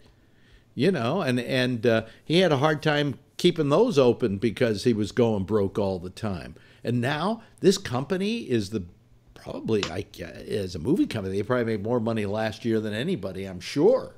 Because they own more properties. They own all the Marvel stuff. They own all the Pixar stuff. They own all the Star Wars stuff. Soon they're going to... What else did they just buy? Or what are they trying to buy right now? Oh, yeah, Fox. Did Sony's package go into, fall out of favor? Didn't Sony have a big presence in the movie business? No, they had Columbia Pictures. That was it. Oh. Yeah. But I mean, it's getting to be. I was saying this last night with Barry Diller with Christiane Amanpour interviewing him, talking about the fact that the smartest man in the business is Rupert Murdoch, unloading Fox, and she said, why? You know, and he said because those are businesses that are about to become antiquated. And he wants to get the best buck because he can get it right now. But if he waited a year or two, he wouldn't be able to get the best buck for Fox Movies and FX and a couple of other properties. I got a question. You mentioned the name Diller. For some reason, in the back of my mind, was there a Diller that was married to Lucille Ball? No. Who was her husband after Ricky? It's an actor. What was his name? I forget it now. Moore. No. I think you're right. Moore. Something. No. Gary Moore, or not Gary Moore, but who married Lucy? Why I thought Diller married Phyllis. Lucy. No, I know the actor's name and I just can't remember it now. Who married Lucy on Seventh Heaven? I don't want that. I just want Lucy Ball. Okay, Lucy Ball. Lucy Ball's husband, Lucille Ball's husband. Who was married to Lucy Ball? Let's see. Lucille Ball. Gary Morton. That's it. Morton. I don't know where the hell Wow, that's okay. Yeah, she was married to Gary Morton. Desi, though, helped her get her fortune. Desi was brilliant. Just brilliant. Everybody goes, oh, wasn't he just the, hired hand on the show? He was everything. He was Desi Lou. And when you think of what Desi Lou came up with, they came up with the Untouchables, right? And the one thing they never get credit for is, you ready? Lucille Ball Show? Huh? Lucille Ball Show? No. What? What were you saying? Wait. What was Andy it? Griffith Show? No. Camera shoot. No. I'm talking about another show that they brought into existence and produced. Dragnet, no, FBI. No, none of those. Ready? Yeah. Star Trek. Really? Yeah, the first three seasons of Star Trek were Desi Lou production, and then they become Paramount for the ensuing years. Wow. Because Desi Lou was bought by Paramount because it was right next door. Well, didn't he design where they can use like 3 cameras? No, he designed the whole thing about shooting it on film as opposed to shooting it on videotape. And the reason he shot that way was because he also envisioned, this was his genius, that there would be a market for this stuff in ensuing years, and if they did it on video, if they did it on kinescope, it wouldn't look as good or as clean or as clear. That's also what later on Gleason used a thing called the electronicam process for the Honeymooners. That's why they look so good to this very day. So those Lucy shows lasted, and then everybody started doing their shows before a live audience on film. A lot of shows were on film, but they didn't have a live audience. Yes, he came up with that concept too. But I mean, he just was a genius. And Desi Lou became probably the biggest producer in the business, and they were amazing. And then they sold to Paramount, and Lucy and Desi broke up, I think they sold because they broke up. Did they sell because they broke up, or did they just break up? Divorce. Yeah, I think it was divorce. It was divorce. Well, I'll tell you, they were an unbeatable combination for years and years and years, and what they contributed to television was phenomenal. You know, so I mean, in fact, I was watching. Oddly enough, I was watching a Lucy show the other day that had been colorized. These prints are so good you can colorize them, right? And I watched the damn thing, and I went, "This was some pretty good shit." You know, I mean, she was good, and the show was well written, and you know, I don't think I could get through more than a couple of them. You know what Trump said about that? What? He says they don't call them colorized anymore. Now they call them black people. See what I mean? He probably would say something. Well, didn't you have a lot of good writers? These people have been blackified. Yes. Oh, Alex, I was watching an old movie with my mother the other day. Yeah. That guy was in it from Jack Benny. Brewster's Million. What's his name? What? You mentioned him. Rochester. Rochester, yeah. Eddie Anderson. Yeah, that was him, yeah. Jack Benny never treated them like anything other than a quality person. You know, I understand that when Jack Benny, worked with these guys, they were there was no discrimination. There was no discrimination, and a lot of people say, well, the character of Rochester was so subservient, but actually, if you watch those shows, he wasn't. Right. Benny was the butt of his jokes. Right. You know, exactly. Because Benny was not a comedian; he was a clown. And a clown is one who has the jokes pulled on him. And the jokes were always at his expense. And Rochester heaped a good portion of those on him. He was the servant who, you know, went, this guy's fucked. You know? Right. It was wonderful. I love that show. That's such a great show. If you watch Benny, they still last to this day. Yeah. It's still phenomenal. Fact, he goes for his driver's license, I was watching. Yeah. In fact, also, Benny treated everybody who came on the show. He gave them the top billing. No. Am I correct? No, he didn't. No. No? No. It was always the Jack Benny program. But he helped the people. No. No? No. You mean he let them have the spotlight and shine through on the... Yeah, he would always... But he knew how to use a guest. You have a guest on a show because you want them to work for you. Plus, he had good writers, too. My favorite Benny had the best writers in the world, and they knew how to write for that character.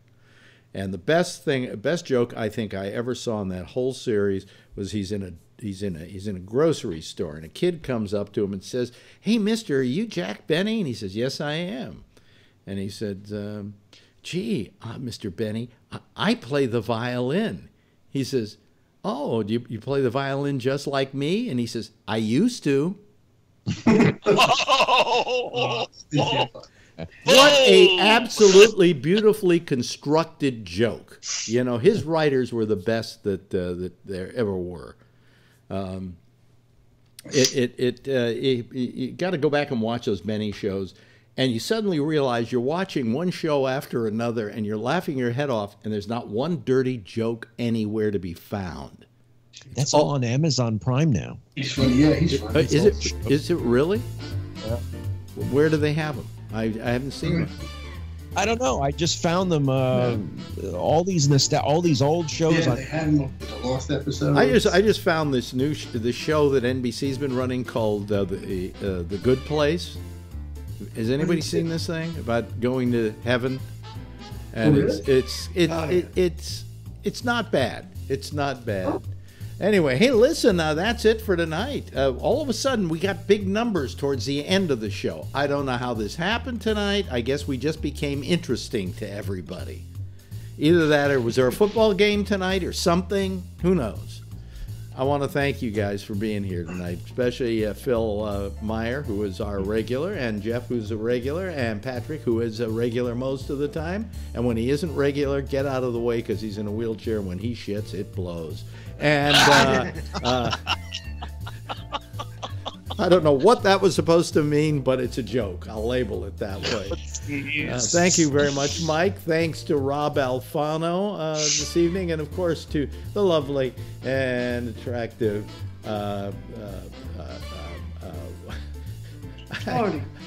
Tony. It's getting late, and Daddy has to go to bed. Thank you, everybody. Why don't you wave goodbye to the folks out there so they can see you in your countenance? Thank you for being with us this evening. Anyway, let me see here. I got wait a minute. I pushed the wrong button and I got my menus. No, that's not what I want. That's what I wanted. Oh boy, I can't even get out of the show with Grace. Hey, listen. It's been fine out there tonight. The picture has been solid and it looked good, and so you didn't have me having to close it down like last night. And if it goes like this every night, maybe we've got the whole system for the video tuned up really good. Anyway, next over most of the same station is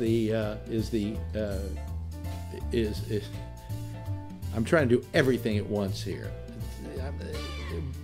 Chief Bottle Washer. Next is Jack and Amy with The Intersection. At 1 o'clock, it's Connections. Coming to you out of Florida. That's at 1 o'clock Eastern Standard Time. Meanwhile, I'm going to take about 22 hours off, get me a little sleep, fix some more things, and then be right back here again with you tomorrow. Same time, same station in life. In the meantime, if you see her, tell her I love her, okay? Bye.